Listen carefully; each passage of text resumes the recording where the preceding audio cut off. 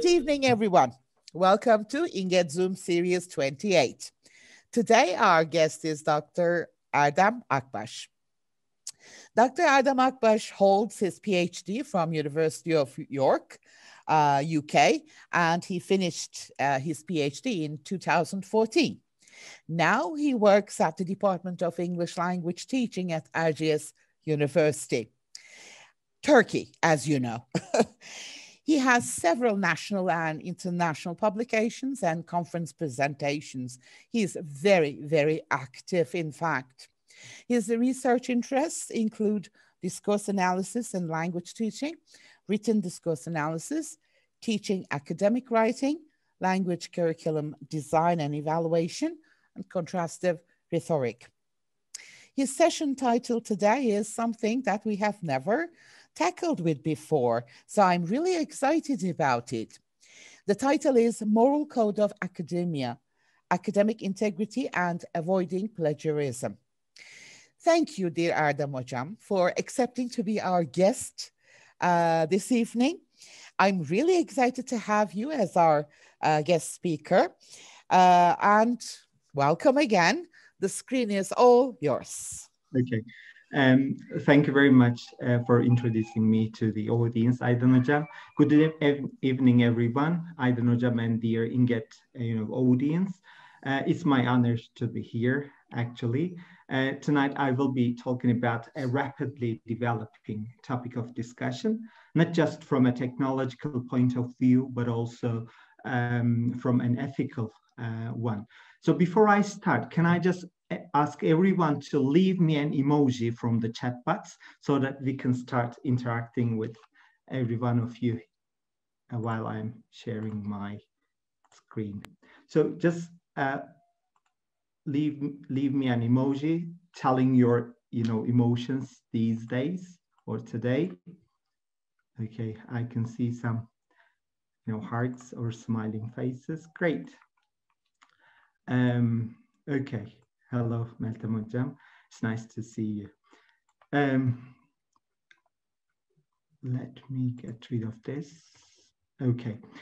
So can I just check whether you can see my screen right now? Okay, great. So let me just briefly introduce myself as well, who is Erdem Akbaş. I did my BA at the University of Selçuk University, which I finished in 2008, and I got a scholarship from Ministry of National Education to do my MA and PhD abroad.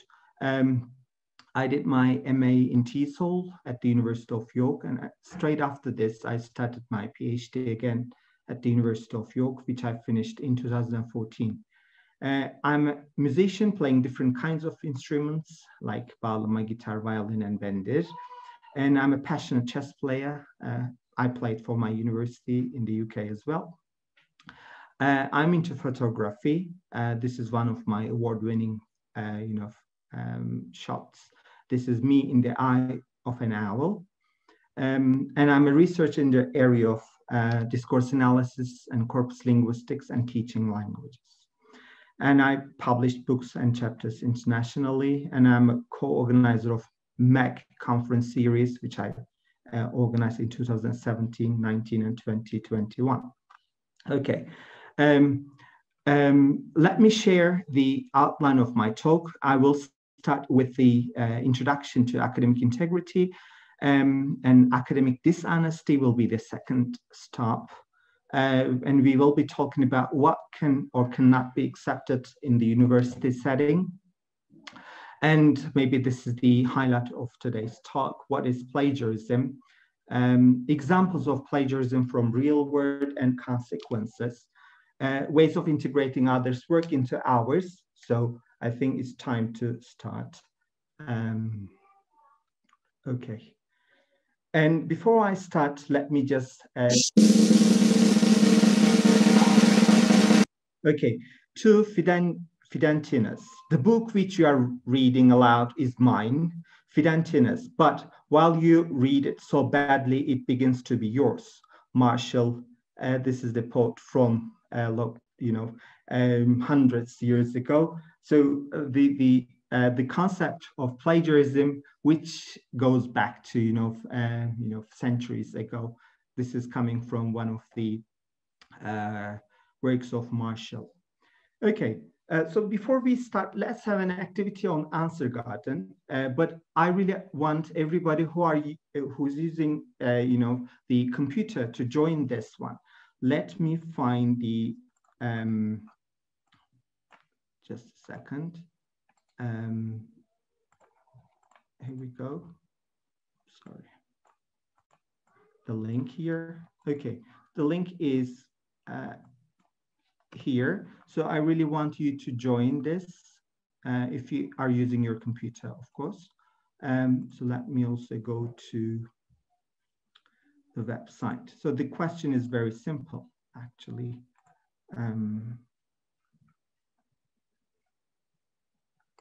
I hope you can see this. Here we go. Okay.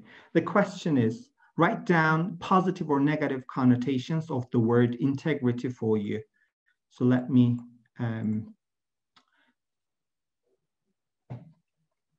okay, honesty, ethics, ownership. Let me refresh honesty again. Contain internalization, courage, components. Okay, so it's a little bit small that I can't see. Let me zoom in. Copyright, uniformity, respect. So I like that one. Thank you. Okay, mixture, ownership, combination, professionalism. Okay, trustworthy, disguise, morality. So we have some of the key terms that I will also talk about in today's seminar. Okay, so this is the last time I'm refreshing it. But I don't know, Jem, I'm just shocked to see that honesty is in the middle of the page. So many people are interested in honesty while defining the connotations of the word integrity. So let me go back to my slide here. Okay. So based on the definition coming from Oxford Dictionary, integrity actually means the quality of being honest and having strong moral principles. So the examples here are of great importance: personal, professional, artistic integrity, to behave with integrity, and we call a man of great integrity, right? For some people, academic dishonesty or plagiarism might not be a serious infraction or violation if these people don't regard individual creativity or authorship. And building a culture of academic integrity in a society is not an easy task. But with the help of institutional policies based on principles of academic integrity, this could simply transform individuals and society into something that we really desire. Okay, here is the question. Can you give an example of integrity? Let me just check the chat box if you have something in your mind. What things come to your mind when I talk about integrity? Can you just write it down to chat box? And while you are doing this, I'm going to ask you another question. Here is my example. You are in the market for shopping and you notice that the cashier has forgotten to scan some of the items you bought and put them into the bag. That's your bag, of course. What would you do? How would you react to this? Can someone open the mic or write it to the chat box? How would you return the items, warn them? Okay, so I don't know, Jam, you would warn. But I don't know, Jam, you're writing it to the waiting room chat box, I think. So maybe you can change to everyone. What about others? Would you like to join this? How would you react? Of course, warn and return, Nurdan Hocam. You would return, you would inform the cashier, you would warn them. So it's like individual integrity. Okay, people would warn them. Would you like to consider yourself being interested in the amount of money that you would pay if the cashier, yeah, so I don't know, Jim's nodding. So, okay. So here is Diocto from Montreal. Can everybody tell me whether you are aware of this or not? You can write plus or minus. Diocto. Let me see. So Gamze Hocam doesn't know Diocto. Okay, it's good that people are not aware. Fatma Toköz. Okay. Okay. So Diocto is a piece of art in Concordia University, Montreal, which requires 2 kilometers an hour of wind to be active. And with the help of the wind, some parts of the sculpture start to move. And what is more, it works in near complete silence. Let me just show you the video, and I think you will be able to hear it.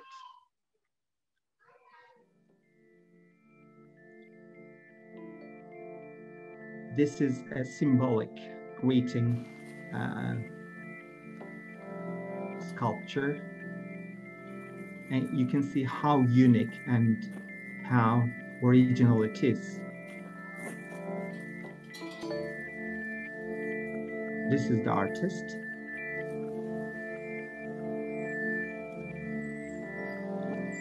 Okay. I don't know, Jam, did you like it? I mean, the view. That's great, right? Okay. So this is all stainless steel kinetic wind sculpture by Anthony Howe. Okay, let me just, yeah, I know you enjoyed the view, but I have to, you know, carry on. Okay, here we go. The next one. I don't know, Jam, this is coming from Hayaliyeli, Mersin Metropolitan Municipality. And this is the one, let me.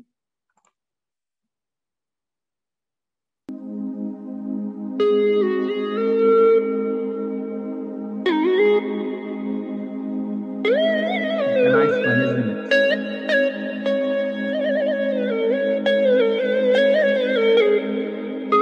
Yeah, I don't know.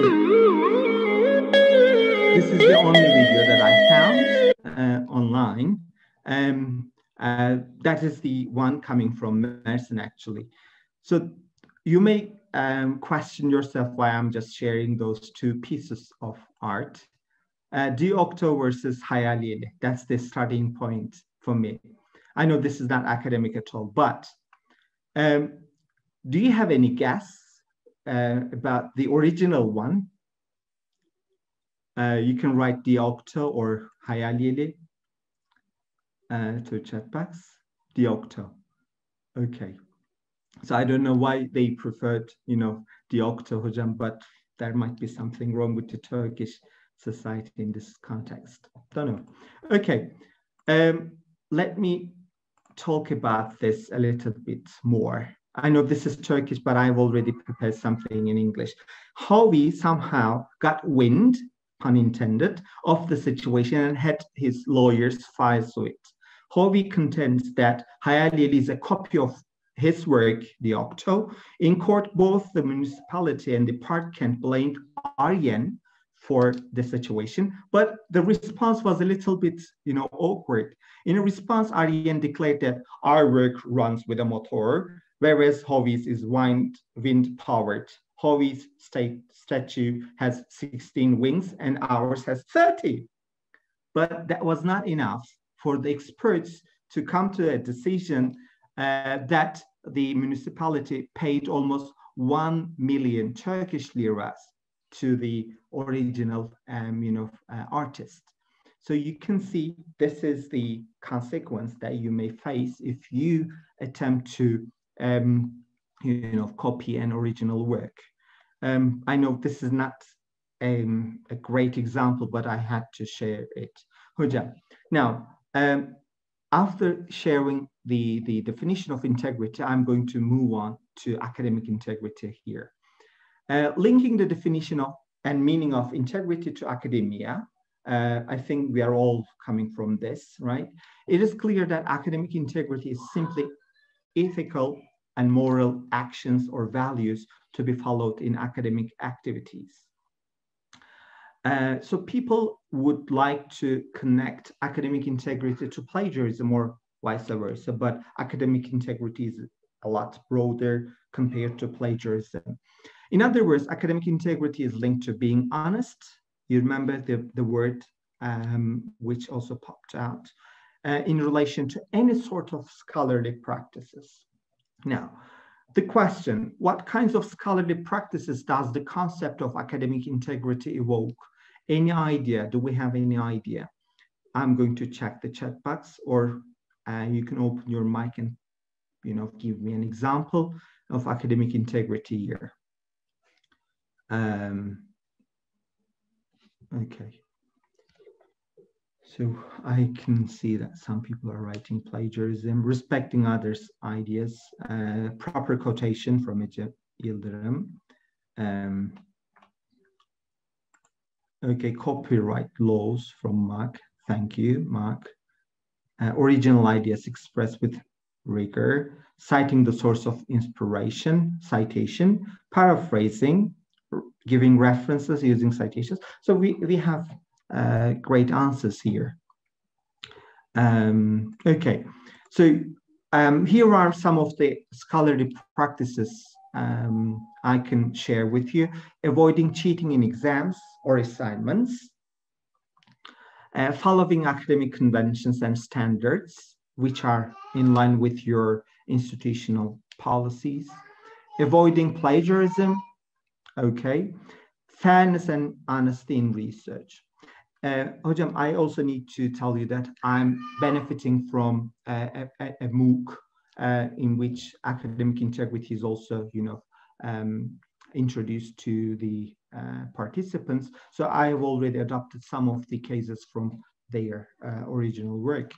So it's known that all healthy academic communities are built upon and maintained via the following values: honesty, respect, responsibility, fairness, trust, and courage. This is coming from Fishman 2012. I don't know, Jam, can I just go back and delete Fishman 2012 so that I can pretend that all those 6 values belong to me, so I can rediscover America? Or should I? Yeah, I can try this. Thank you. But should I also give the credit to Fishman to make sure that I'm aware of Fishman's work and I share it with you?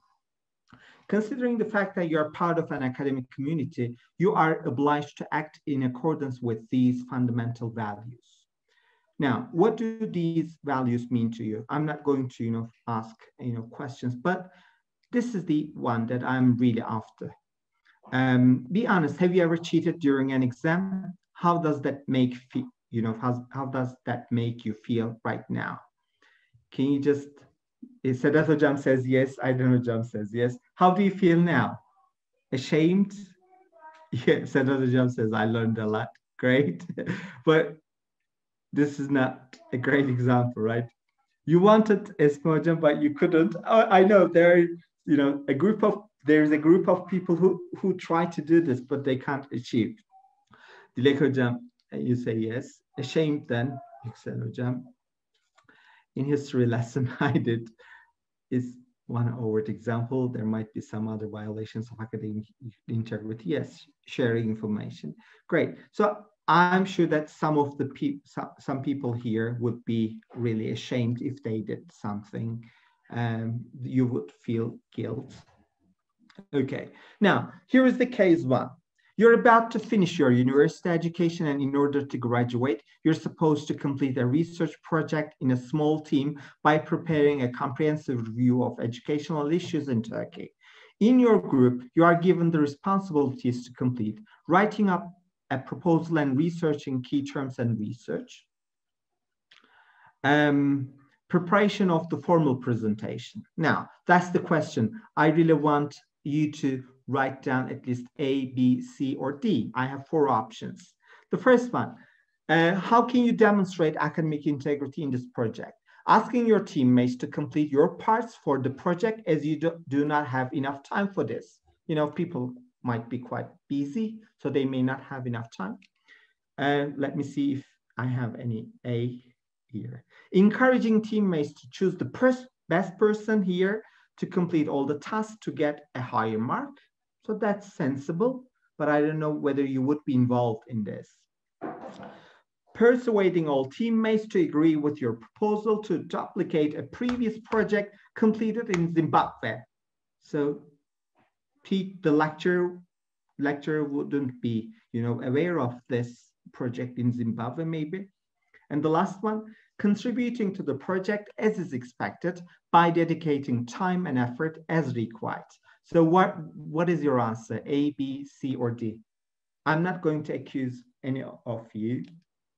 Okay, D, of course. Thank you.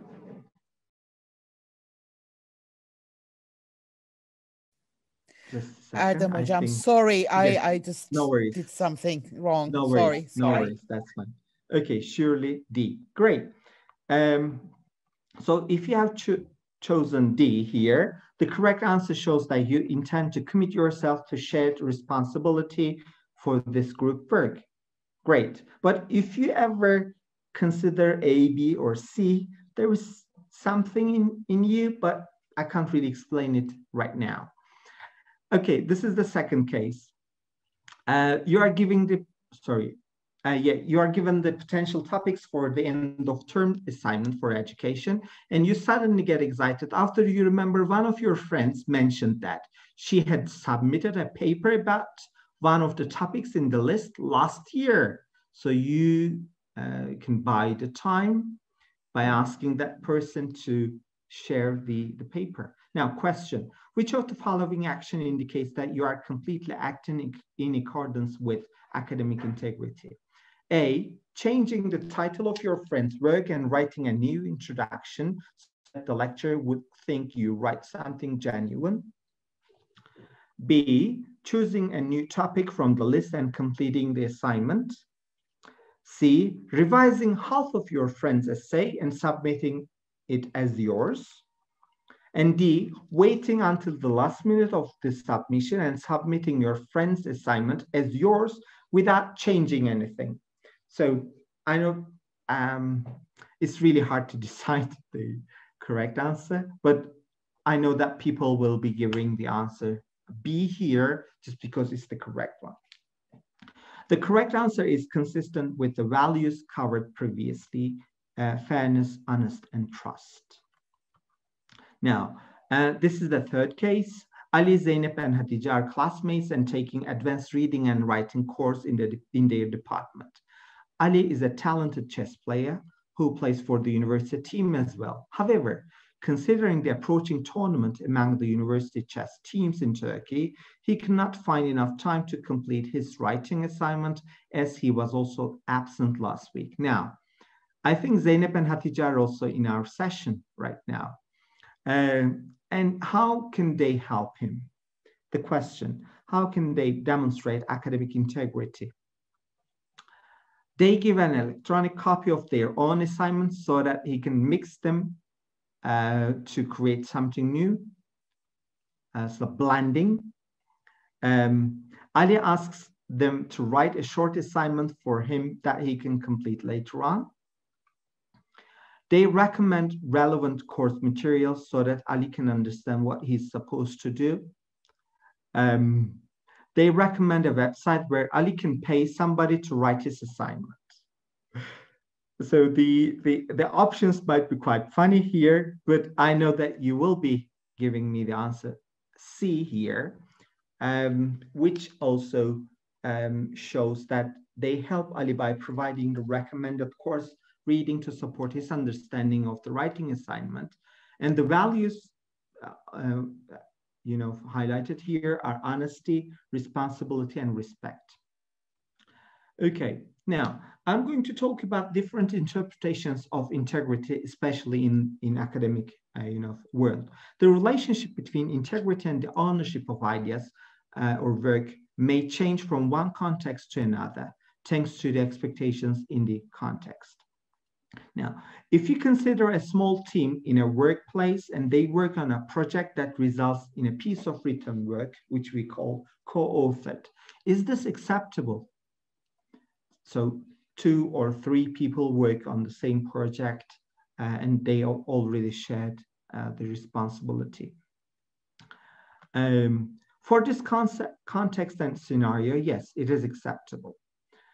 Do we have any academicians here who can share how they collaborate with others in carrying out research and writing an article?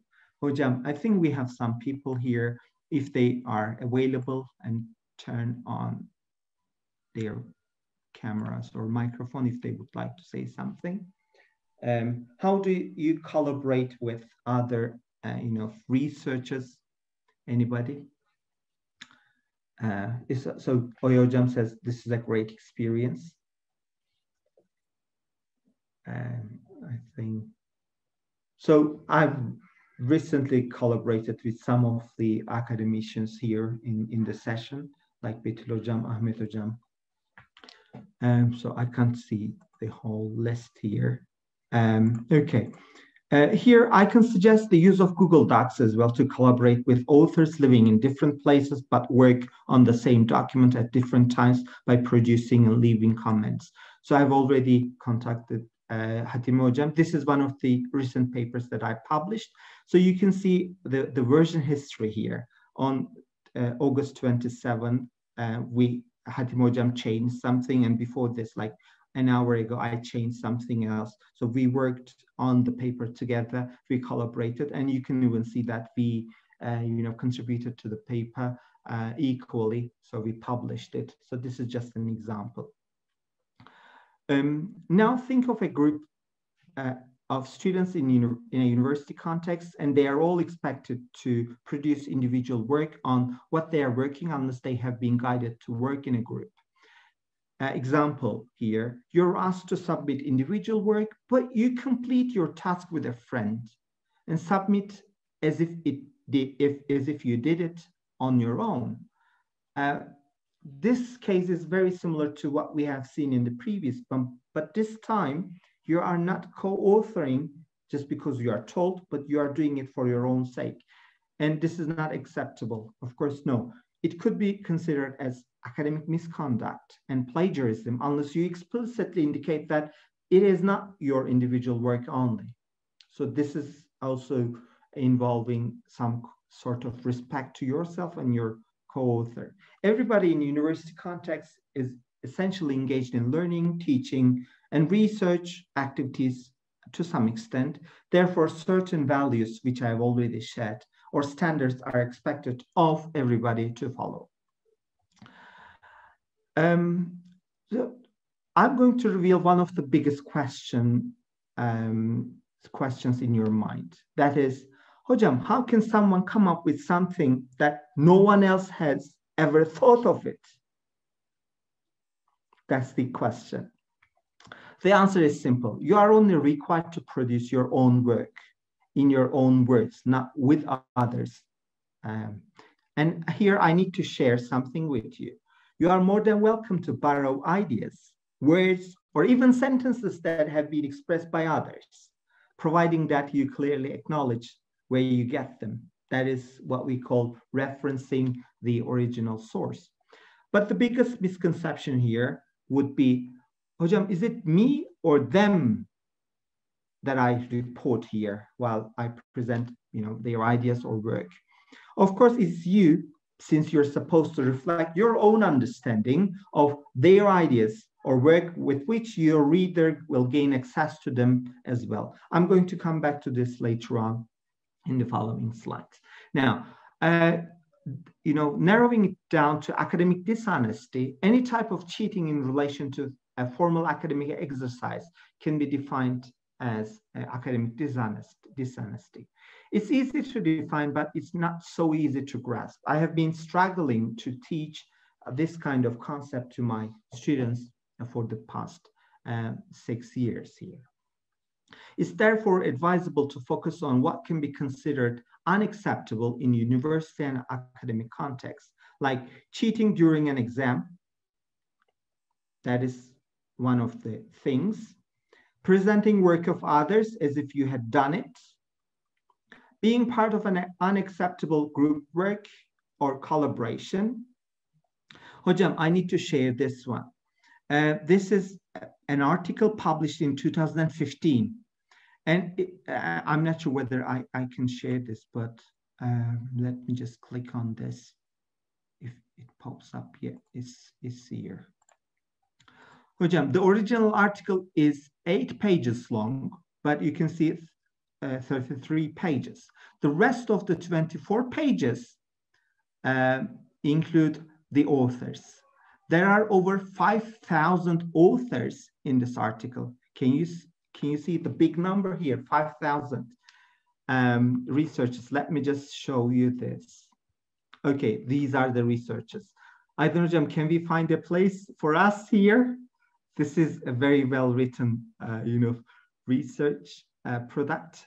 So you can see a number of people working in the project.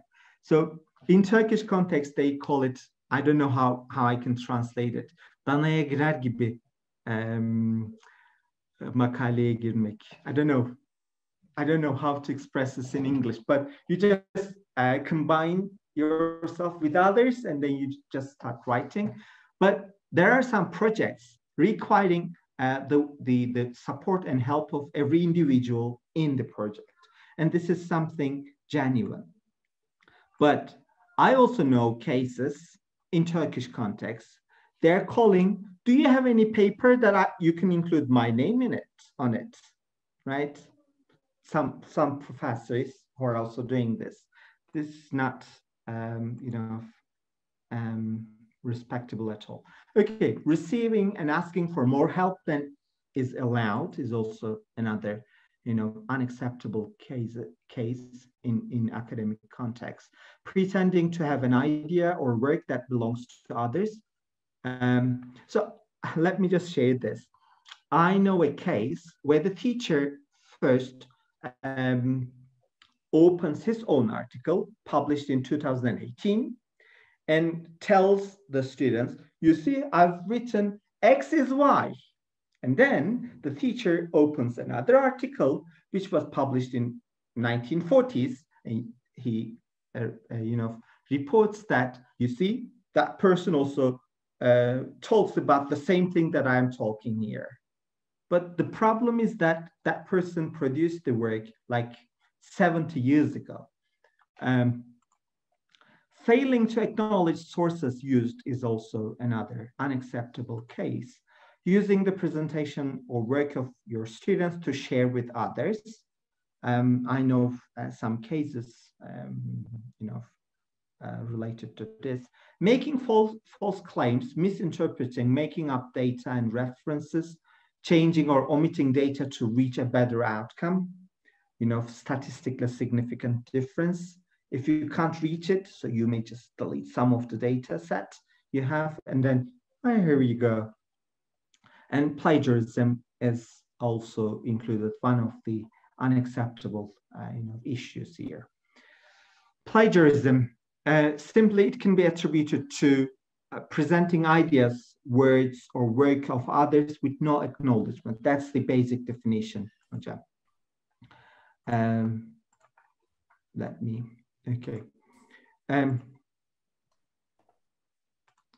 Just modifying other people's work with no intention of acknowledging this. This is also called plagiarism. Resubmitting what belongs to you as if it were new. And this is something new. Maybe some of you are not even aware of this. This is called self-plagiarism. So you can't really pretend you produce something new by using a text which you have written like 15 years ago. So this is also called plagiarism. Because I'm coming from a corpus linguistics perspective, I also prepared something. I searched plagiarism in Google Books, Ngram, viewer, and I found out that something happened in 1980s, and then we had a lot of mentions of plagiarism in the books stored in Google. And this is a huge database, including books like from 1800s to 2019. So can you guess what happened in 1980s? The internet, the technology. I think this is the issue here.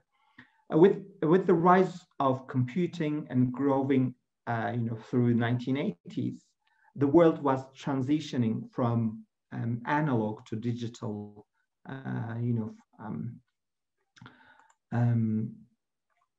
let's say, information presentation, and that caused something in the society. What happened? Okay. I think there is something wrong here. Let me just, hocam.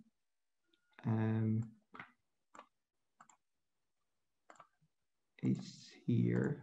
Yeah, this one. Yeah, let's get rid of this. Okay. Can't I just come up with something that has been previously thought by others, but I didn't know it? Actually, this is a rhetorical question. I'm not expecting you to answer this. So, of course, you can. Yeah, it is you who should make sure it hasn't been expressed before. So that's why you need to read what is relevant to you in your field. Now, here is another question some of you might wonder: intentional or unintentional? Is there any difference? Actually, there's not much difference between them. Intentional or not, it's not acceptable in university setting. I don't know, John, let me clarify what I mean by unintentional plagiarism. It could be defined as something which occurs when an author fails to acknowledge the source being used unconsciously.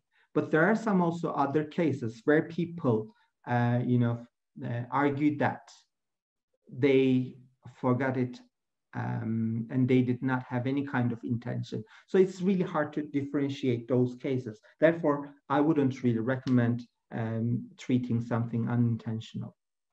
Okay. There are some types of plagiarism. This is coming from Retz and Ilya, 2018. But I'm not going to explain every single one of them. But verbatim is the first one. I'm not sure whether you can see it clearly, but let me quote it. It's word for word copying of large passages without inline acknowledgement of the source. The second one is sham paraphrasing. You copy the material verbatim from the text and the source acknowledged in line, but represented as you paraphrased it. So you are not paraphrasing it, but you pretend that you have paraphrased it. And the third one is inadequate paraphrasing, which I'm going to share with you in a moment with some real cases. You attempt to paraphrase the text, but it's not thoroughly paraphrased, and it is very close to the original source, and you try to imitate the original one. And the last one is illicit paraphrasing. You paraphrase the material from the text without inline acknowledgement of the source. And we also have cryptomnesia here, which is unconscious plagiarism, but still there's not much research helping us understand whether this is real or not. Here is the definition from MLA Handbook for Writers of Research Papers. The plagiarism sometimes happens because researchers do not keep precise records of their reading, and by the time they return to their notes, they have forgotten whether their summaries and paraphrases contain quoted material that is poorly marked or unmarked. So So that this might be the reason why people unintentionally plagiarize. Recording only quotations is the most reliable method of note-taking in substantial research projects. Therefore, we have to learn how to take the notes in order to stay away from plagiarism to some extent. Here is something very heartbreaking. Some 34% of academic theses in Turkey have high plagiarism rates, according to a report by Education Policy Research and Application Center of Istanbul's Boğaziçi University, published in 2016. And you can imagine the case in 2020 is not much different. Oh, sorry. And this is something which I was quite surprised to see. 162 theses of 477 had high level of plagiarism. And I don't really think that this case is just relevant to Turkish context. I was just chatting to Salim Hocam, which is also one of the guests, who is also one of the guests here today. And he also mentioned that there are some countries in Europe which are worse than Turkey. And Dr. Ziya Toprak in 2016 states that, quote, "Unfortunately, there are serious ethical issues in our country. Certainly, there are many who unknowingly plagiarize. The findings of the research focus mainly on the theses that have high levels of plagiarism, so clearly plagiarism is at serious levels. We're not talking about a few lines or a paragraph. It was done deliberately, indicating a serious ethical issue," unquote. Now, should the writer be punished here? What are the consequences? Those are the questions that we may answer here. One of the consequences would be destroyed academic reputation. It is the consequences of plagiarism have been reported in the world of academia in every context. And if you are scared with the plagiarism allegations, it's really hard to make yourself clean. And publishing, this is an ongoing process in academia, and people will not trust you again. This is coming from one of the studies Salim Hoca carried out with Pektaş in 2017 and reported the reasons of plagiarism by asking like 135 participants at university contexts. They are not just students, but there are also some academicians in it. Let me zoom in so that you can also see some reasons here. Lecturer will not care. This is really high, more than 50%. Some people say, run out of time. So time management is also an issue if you intend to plagiarize. Unaware of penalties. This is highly important. If we don't, introduce the penalties in the case of an plagiarism attempt, then students will not know what consequences are waiting for them. Therefore, they will just commit plagiarism to some extent. And you can see that over 90% reported that it's easy to copy from the internet rather than producing something unique. And there are some people who believe that plagiarism is not wrong. Actually, in 1970s or 1980s, there were people who supported this idea, but not in today's world, because we are trying to create academic,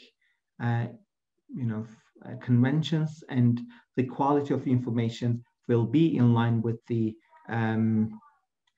originality of the work. Let me just move on to the next slide.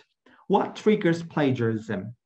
According to the research carried out by Retz and Ilya, the triggers of plagiarism would include lack of skills, time restrictions, inability to produce your own ideas or expressions, so you just copy and paste what other people said, not taking referencing seriously, knowing that your lecturer would not be aware of the fact that you are plagiarizing.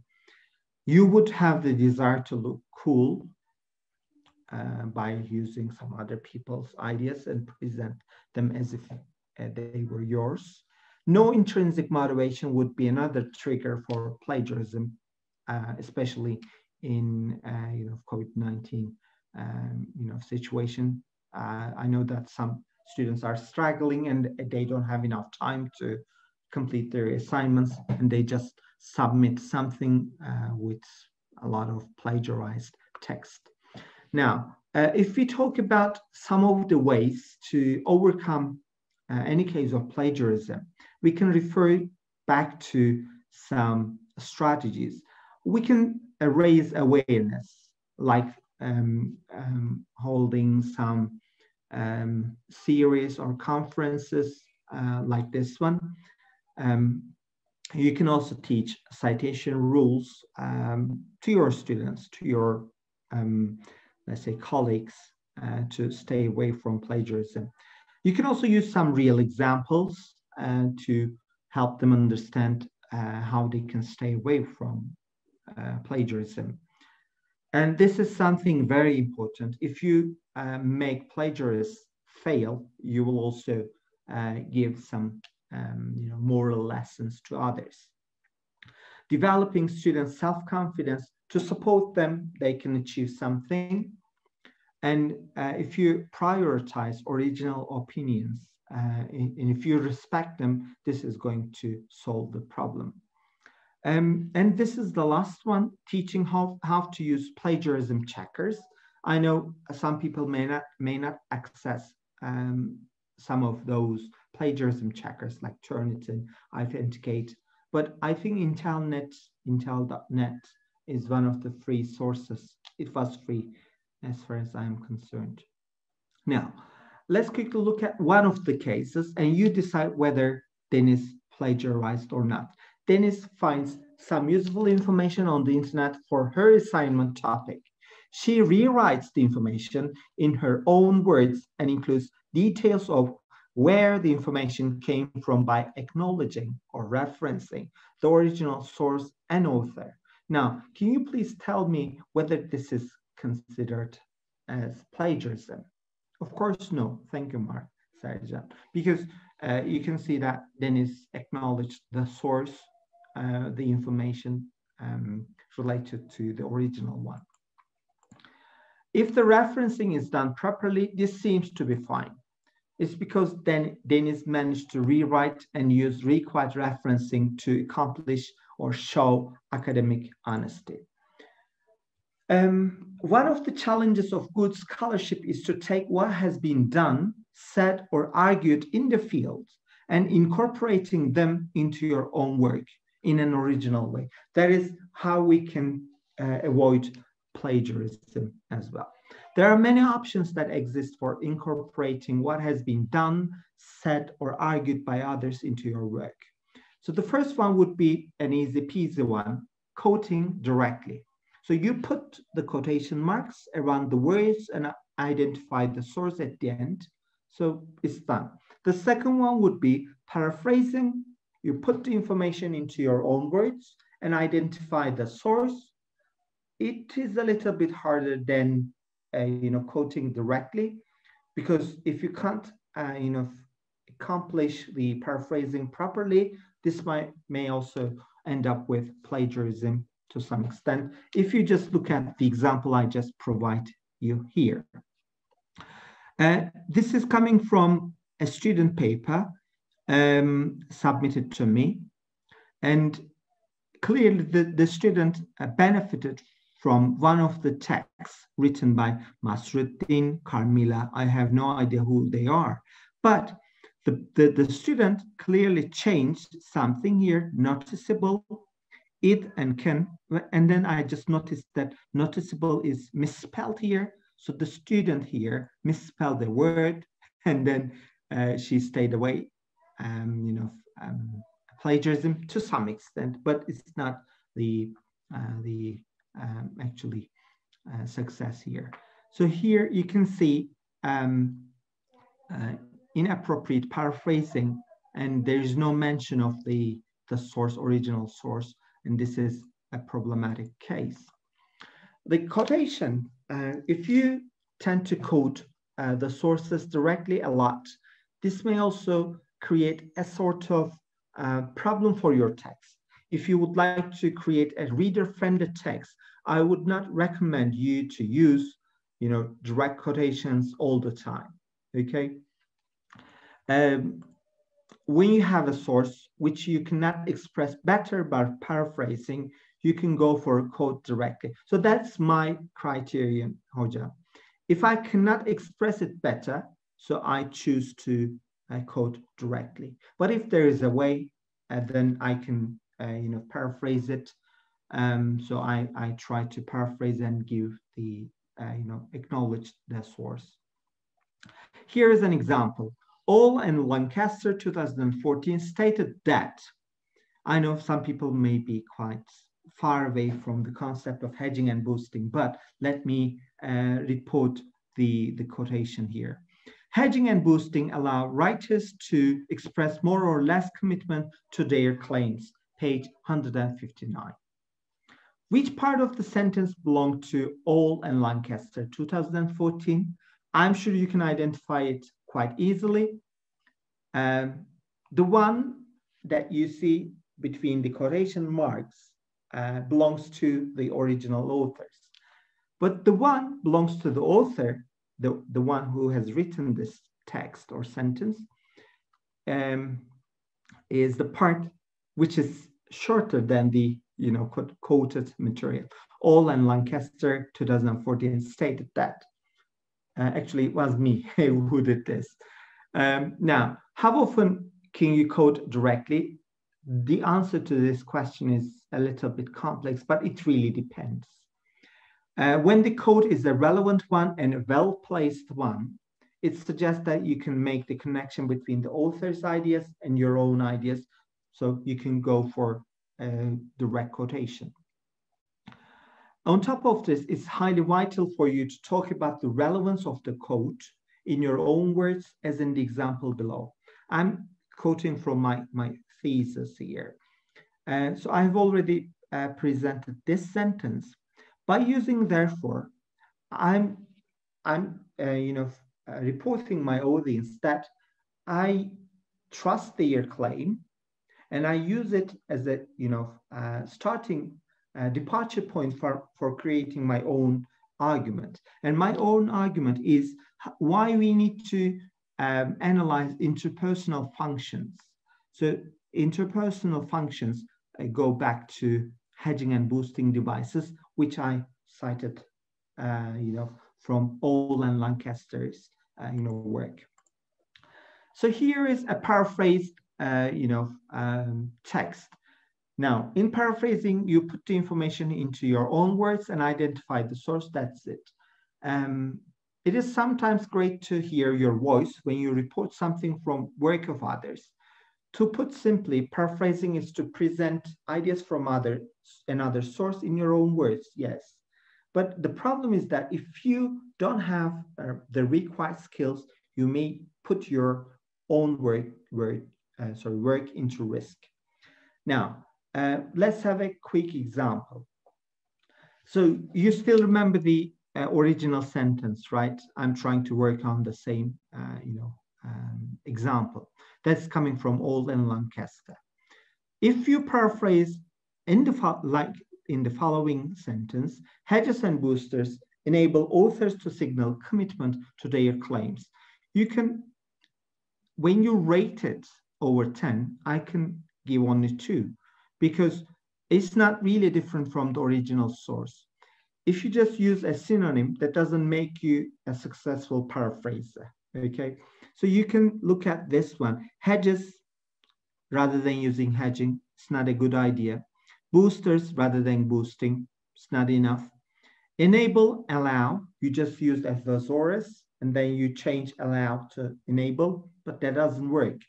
So here, you need to change the syntax, and you need to use a different, a syntactic distribution in the sentence. Here, I've already paraphrased this sentence. The writers could signal a particular level of commitment to what they assert with the help of hedging and boosting. This is a lot better than the previous one.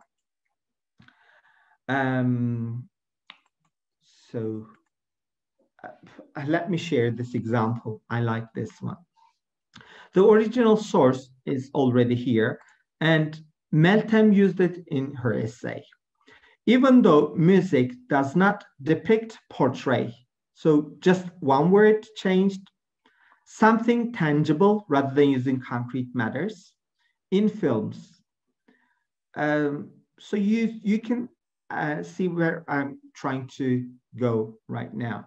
It's not a well paraphrased text.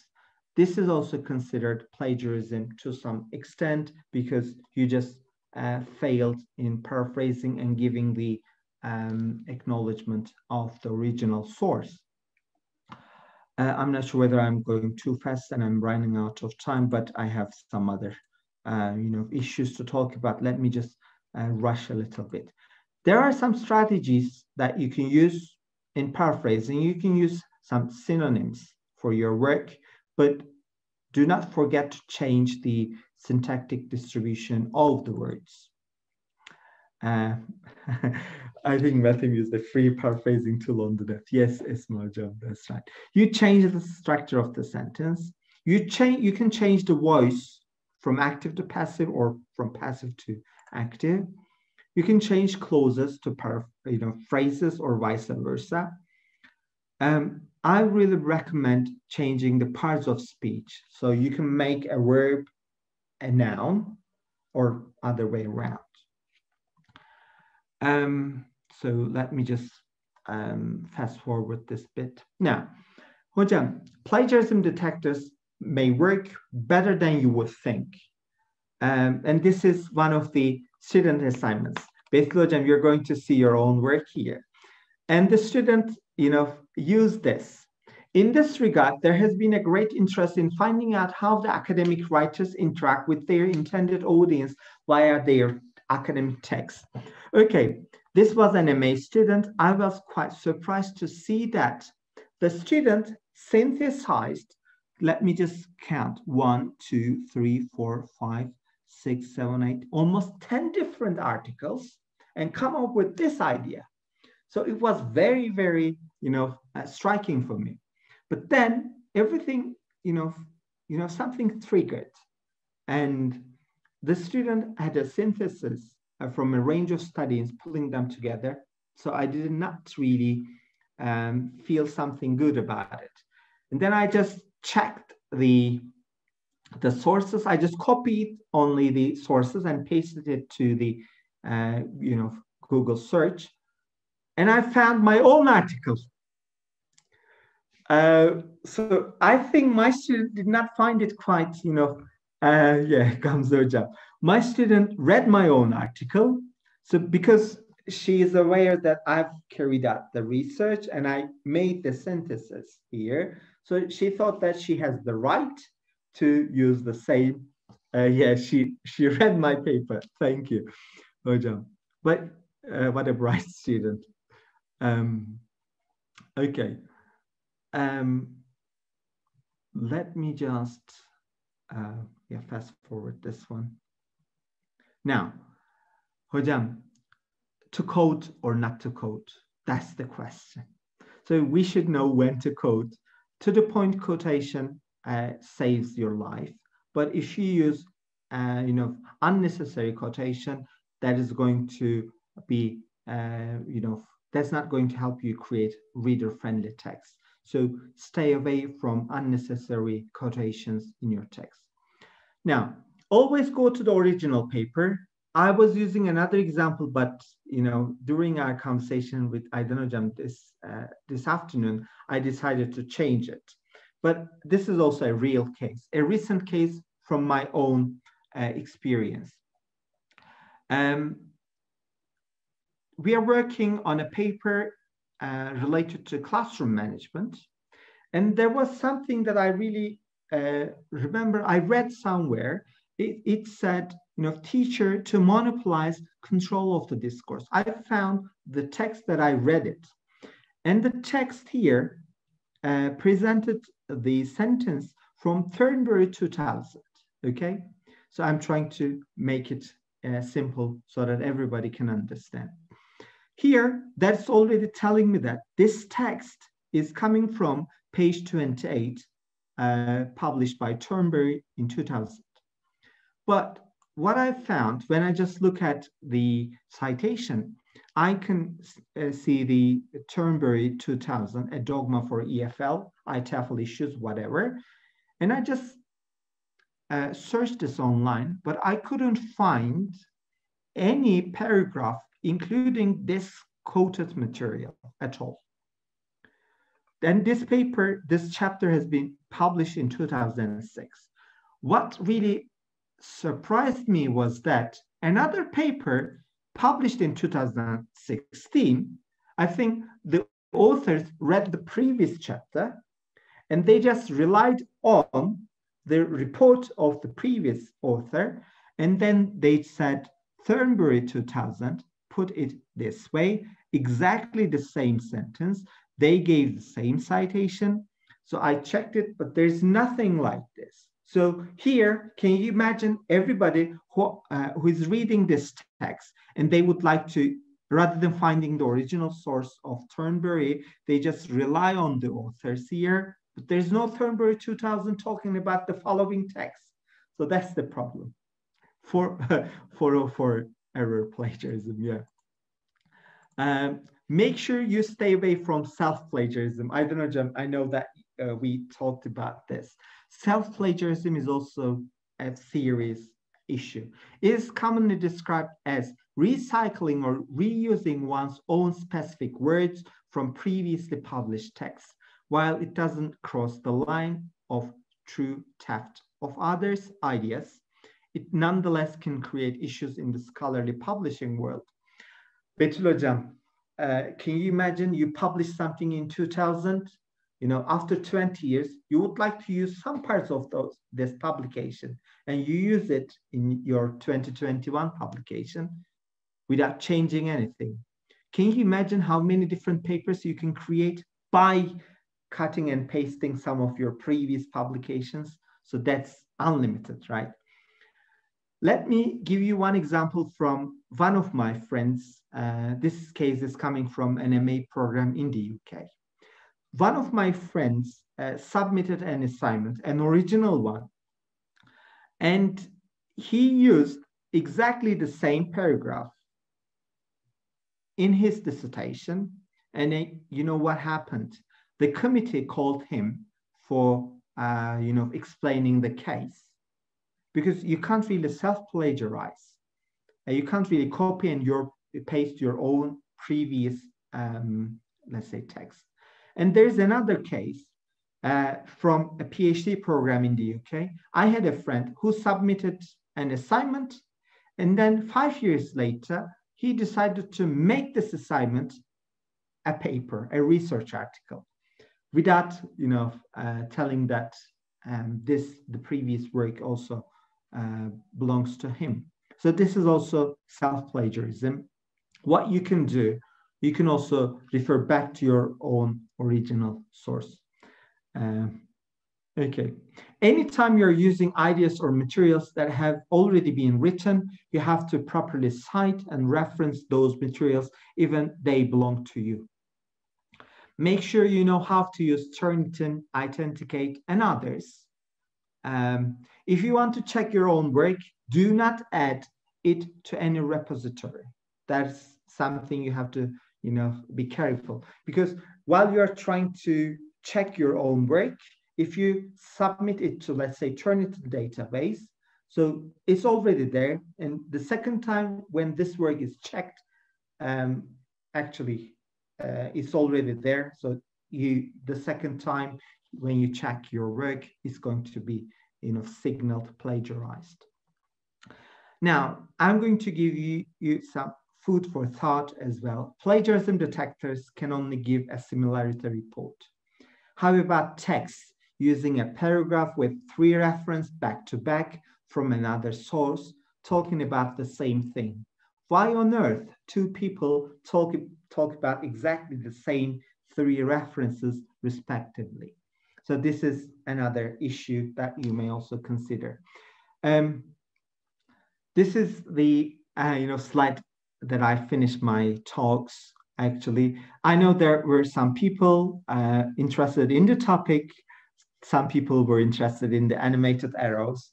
Some people looked at the typos. Some people had the happy thoughts. There's no I'm up next, but I hope none of you felt that you are in the wrong session, actually. Thank you very much for listening to me. But I have to also tell you that there are something, some things happening in Turkey at the moment. Let me stop share. By the way, you can also contact me from Erdem Akbaş Doctor _doctor and Erdem Akbaş from Instagram, or you can email me if you like. Now let me just stop and share this one. Hocam, this is the last part. Here we go.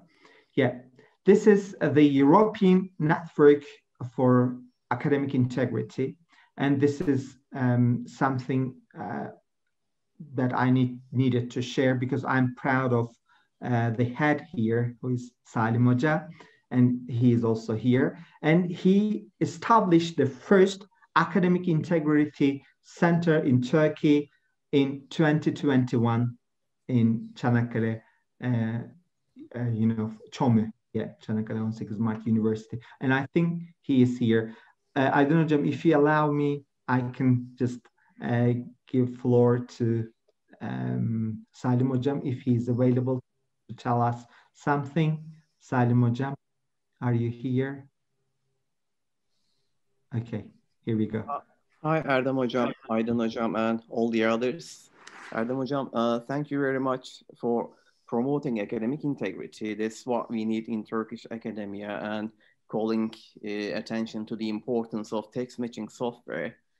It is a great device that we can benefit. However, I'd like to remind the participants that if we do not develop good policies and some pedagogical issues and do not support text matching software with pedagogy, then it doesn't work. Mm-hmm. So it is good to have access to Turnitin because it is one of the most powerful tools that we have. Unfortunately, I won't be able to recommend Intihalnet because I already shared the link of our report here with you, and we checked 15 vendors from the market on 8 languages, and unfortunately, Intihalnet is among the worst ones. So it needs their algorithm needs some development. However, after our report, some tools merge and Turnitin also bought these tools. So Turnitin seems to be the only tool that is recently reliable, in addition to Authenticate. However, Authenticate will be part of Turnitin soon. So in Turkey, we are happy because we are provided at universities with this tool freely. So we have access. What we need to do is finding some pedagogical supports for this to benefit much better from these tools.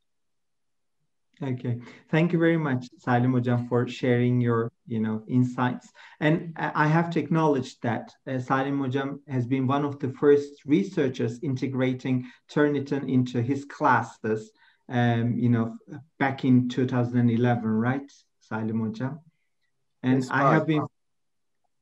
I have been following Salim Hocam, and I integrated Turnitin into my classes in 2015, and I've been using it since then.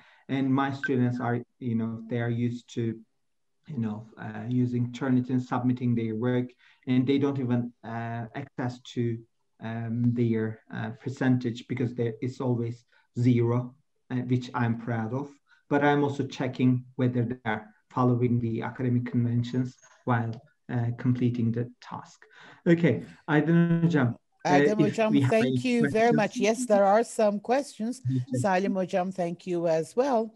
But just to check, are you suggesting that Turnitin is the most reliable tool nowadays? Yes. Just to make it clear? That's right. Okay, so the participants, this is an answer for you because I have seen some questions in the chat box. If you need a tool to check whether there's any plagiarism or, you know, if you want to check your students' work, then as our speaker has suggested and as Salim Hoca has suggested, you can use Turnitin.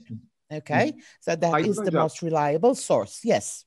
Sorry for the interruption, but here we have a very important issue because I see that sometimes lecturers recommend the use of free text matching software. However, there are some issues related to the use of free text matching software because some of these software tools are cooperating with the other third parties, especially SAMILs on behalf of for the promotion of contract cheating. So on one hand, they encourage students to submit their assignments for supposedly checking for the plagiarism. However, on the other hand, they will be encouraging your students to get help by paid help with their contract cheating services. So in Turkey, we don't need any use of free tools because we all have access to Turnitin. Okay, okay, thank you very much. Erdem Hocam, there are some very good questions, in fact. So if it's okay with you, I would like to invite the person who has raised the question so that they can just ask the question themselves. Mark Hocam, are you still with us? You have raised a wonderful question. Would you like to ask that question now? I can't see you right now. I can see Mark Hocam as well. Okay, so I guess there's a problem with internet tonight because some people just lost connection, tried to come back, lost connection again. So I guess we are nowadays all on net. So I guess it just cannot take us anymore. Okay, then let me check if I can find that question. Because I don't want to. It was like, okay. I'm trying you to have find very nasty quotations here. Okay, dangerous. Yeah, people are just saying my connection is horrible, whatever. I don't know how we can do that. Well, find it. Okay. Here. If we have any no, I found it. How do you prove that your work or words are yours and no one else's? Do we have to prove it, first of all?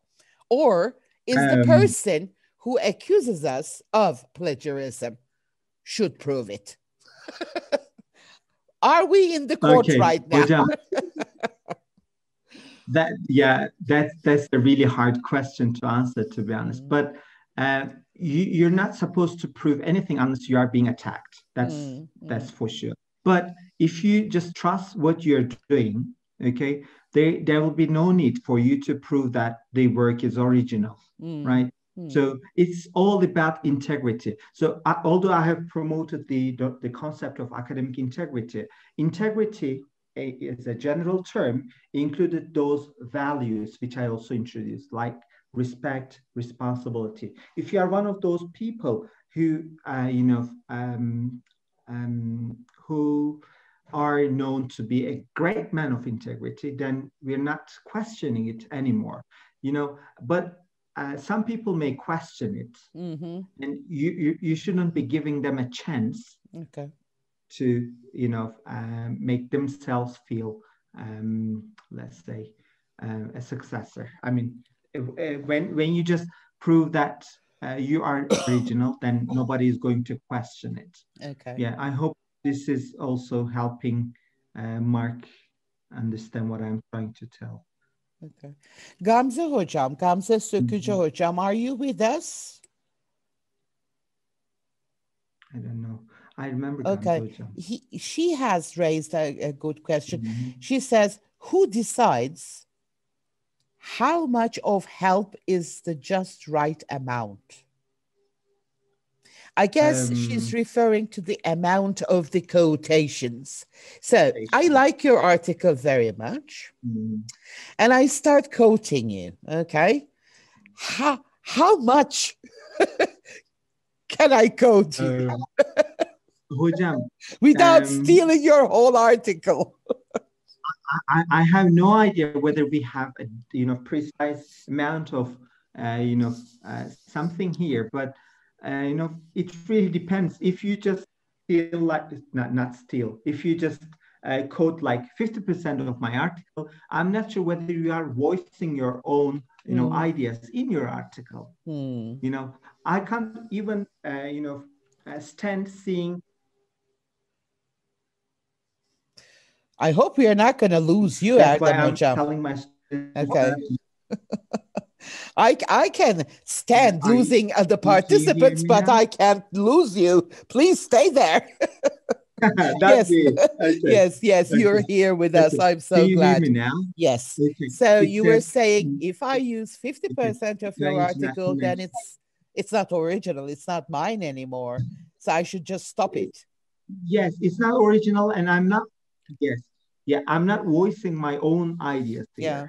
So I think the first thing that we need to teach our students is to teach them when to quote and how much to quote.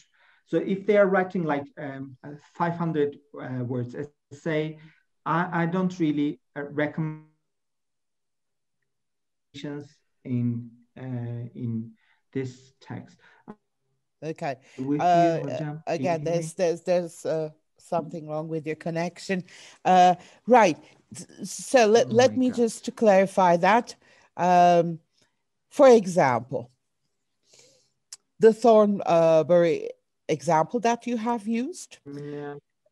Let's assume that I do not have any access to that work.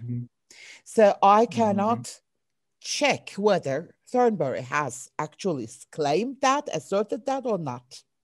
What is the best policy for me? I do not have the original work. I do not have access to the original work. How can you hear me? Because I seem to have a problem with my internet. Yes. I don't know, Jam. Can you hear me now? I can hear you. Okay, sorry for my internet connection. Well, I mean, you're not to blame. So what was your You're question? not responsible from your internet connection. Well, what I'm saying is, if as a researcher, I do not have access to the original article or the book, well, I know the answer. I'm just asking it for the others. How should I quote Thornbury, for example, 2000? Because I do not have that work in my hands. Okay. I don't. Okay.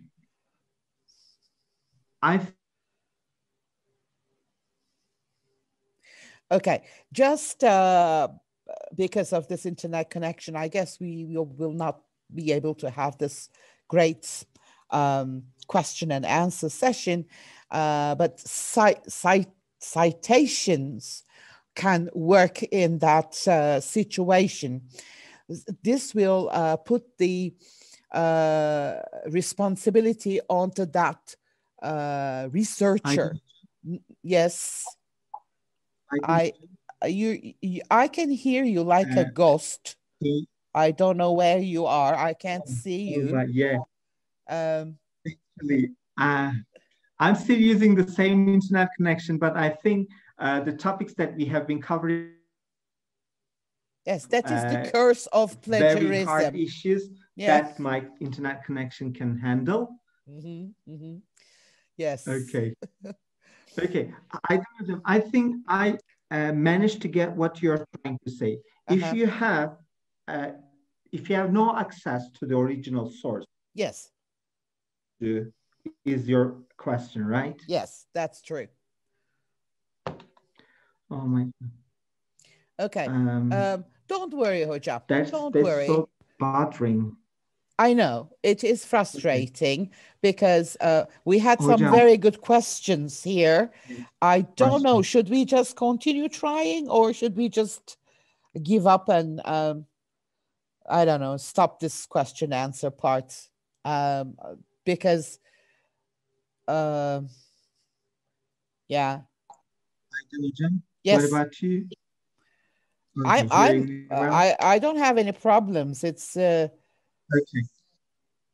I think something big happening right now. Okay, I'm trying to give you an answer to that question. Hocam, if you don't have an access to the original source, the less risky bit would be, you can say you read the text in another text. Okay, you can use as cited in.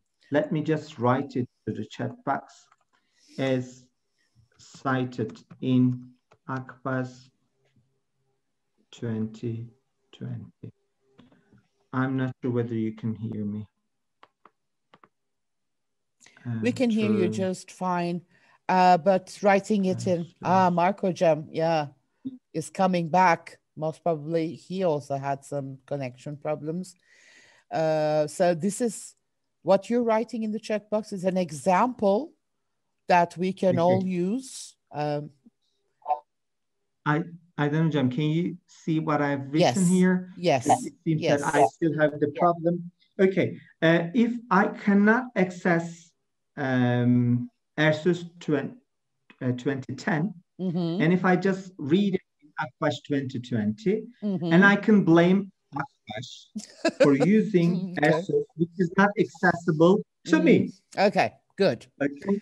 Well, let's not say blame, but put the responsibility because yes, it's on someone else. That resource is the first to mention that work. So what you're trying to do is that I'm not responsible. I do not have access to the original source, but I have seen it in some other's work, and this is the person who is responsible. So that's why I love cited in. I love it. Definitely. And please use it because it is impossible to have access to the original materials. Yes, Erdem Hocam. You wanted to say something, Erdem Hocam? Definitely you want to say something if internet lets you. But, okay. Hocam, I still have this problem, but I'm not sure whether you can hear me clearly right now. Yes. I don't really want to promote the idea of leaving the,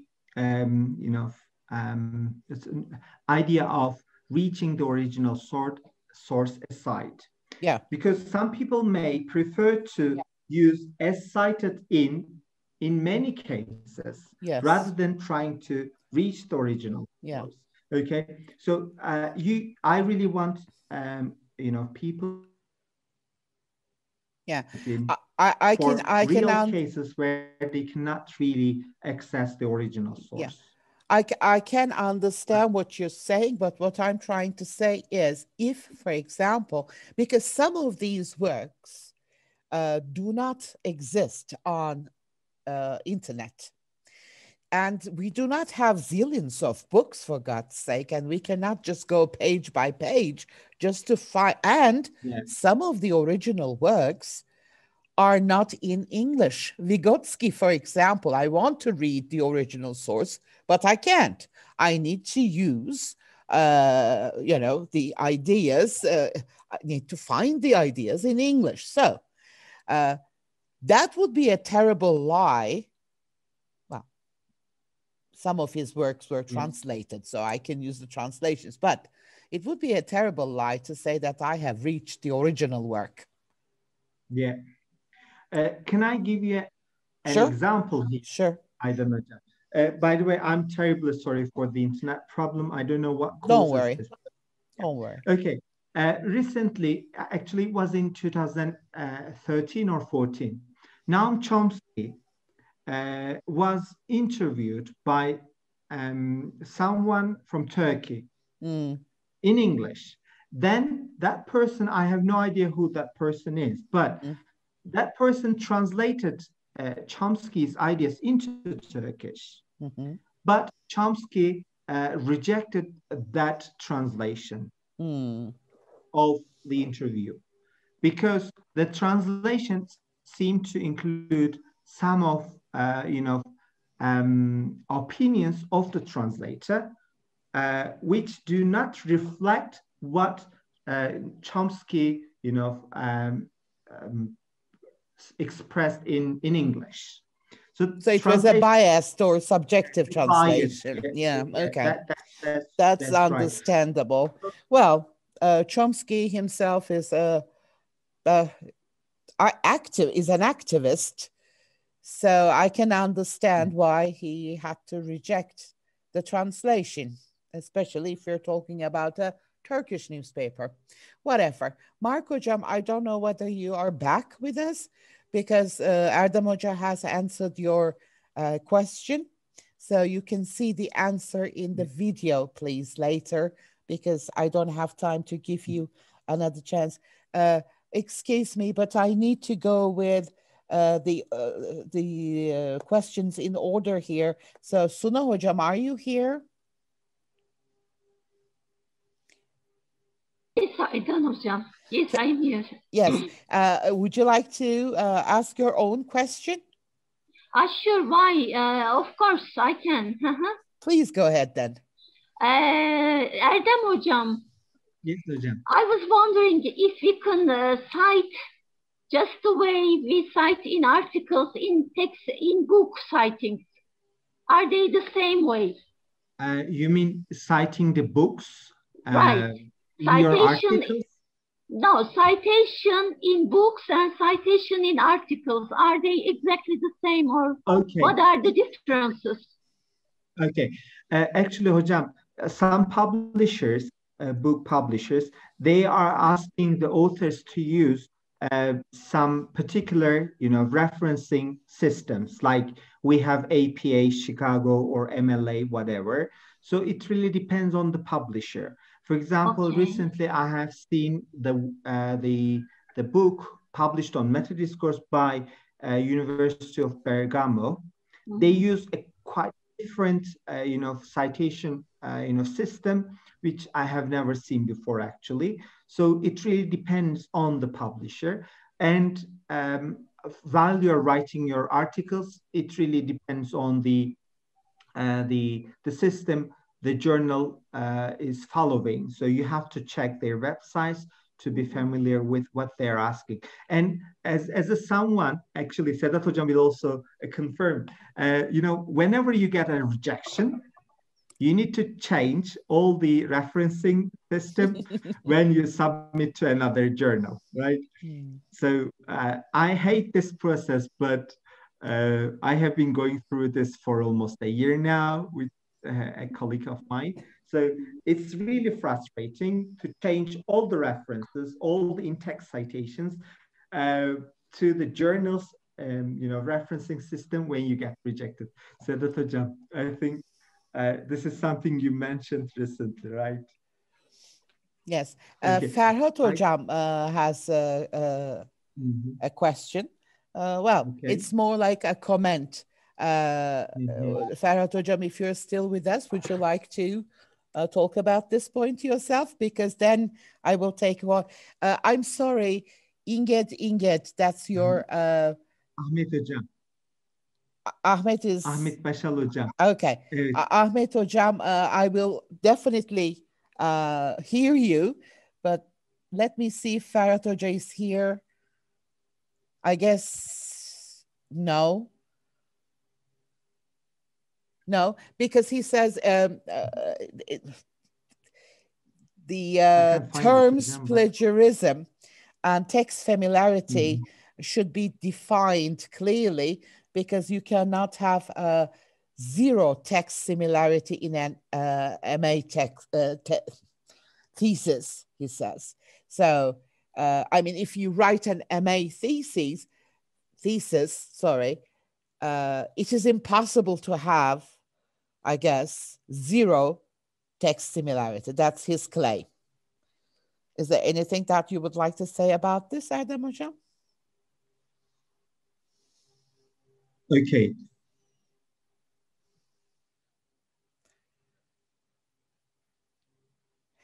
Right. Okay. That's amazing. This is going to really drive us crazy this evening, yeah. I guess. I'm back. Okay. Good to have you back. Okay. So I think I got your point, Ferhat Hocam. So it really is of our concern whether it is 0 or 1%. Sometimes the journals, ask us to have like less than 15%, but I can't see any difference between 15% and 1%. 1% would be, harsher than 15%. So 0% is also something, but 1% is also very risky. If you take a very critical point from someone else's work, and then if your text like 500,000, words, and then you have just 1% of matching, and it would be very critical. So it really depends whether you have 0 or 15. So people have to go through the text.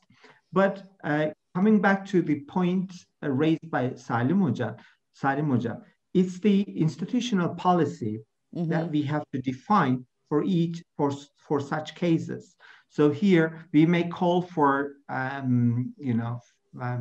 policymaker team, let's say, in every institution to decide whether 0% is not acceptable or not.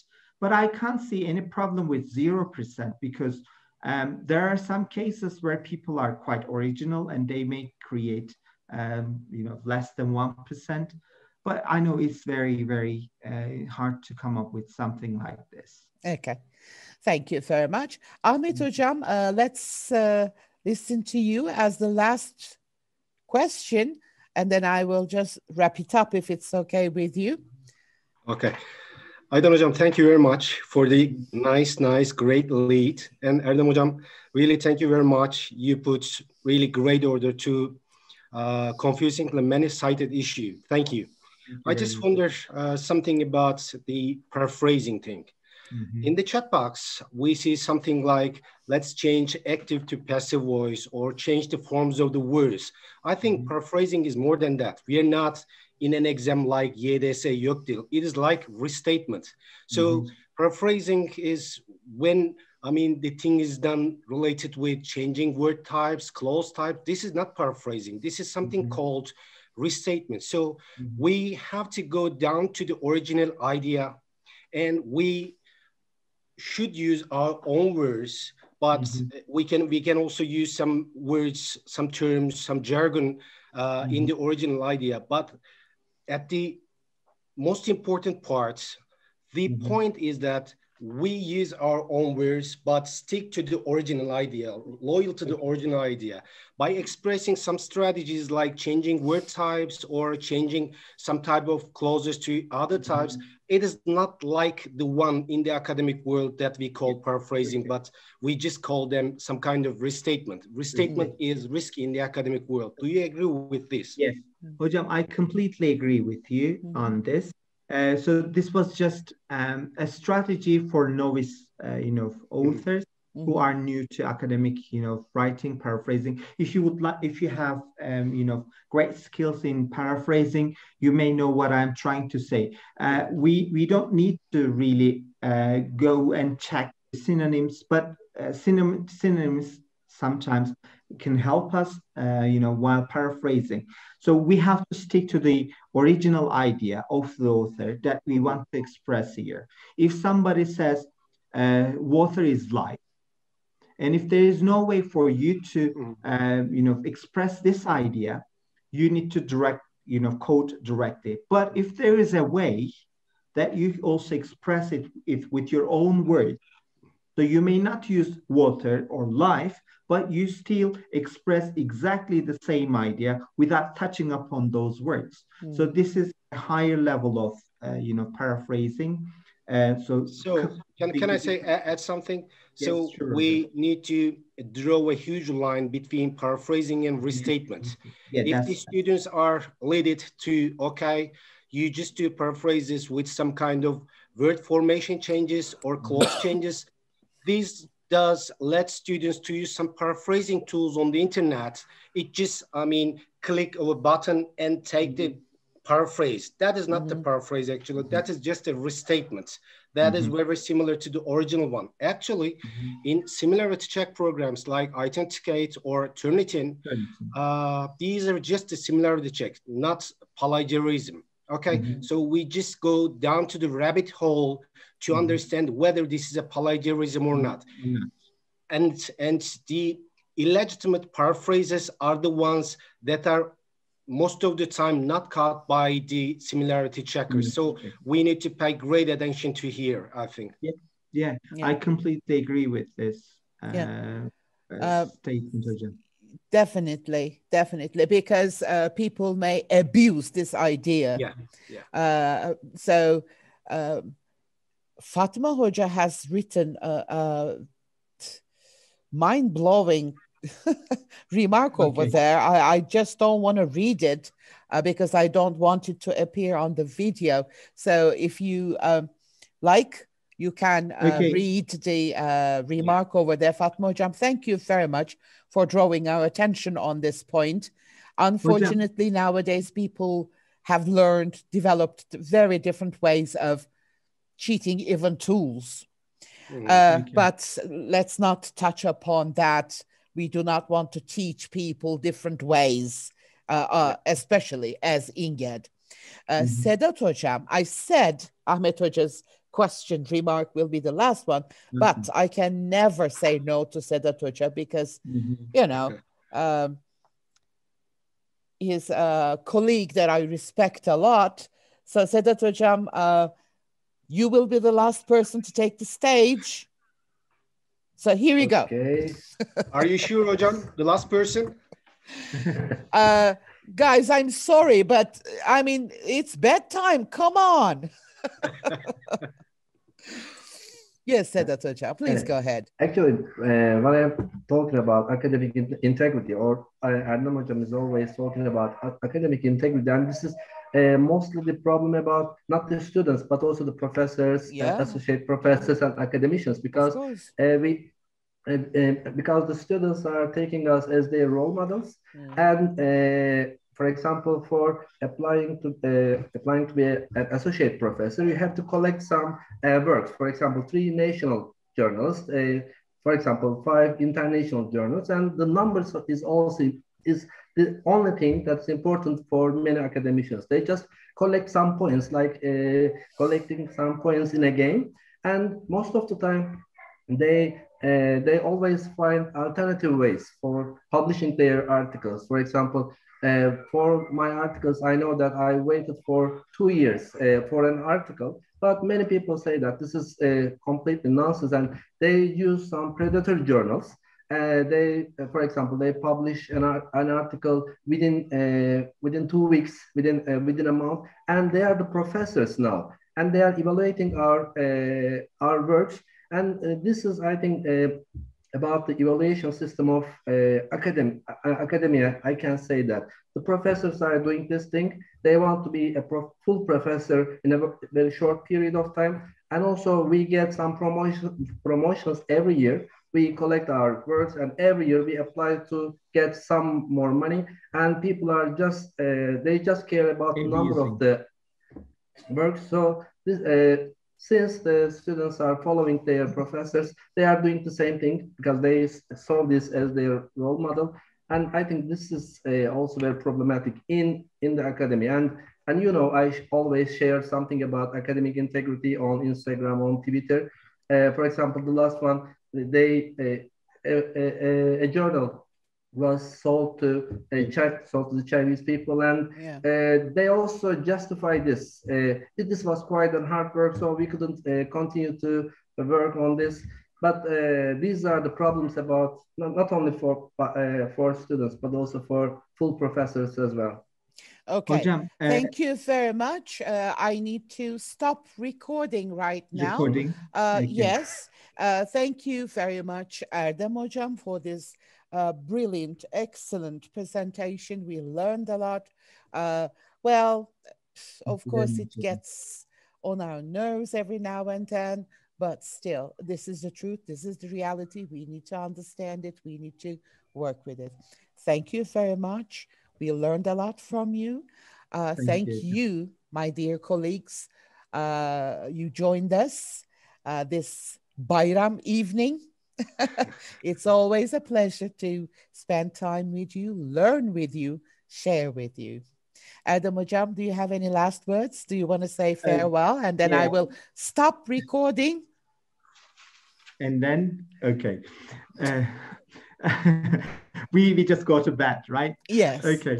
Hocam, it was, it was brilliant to get an invitation from you to join INGET Zoom series, because I remember that in 2020, in May, I started doing the Instagram series with you, and it's very touchy actually to be here.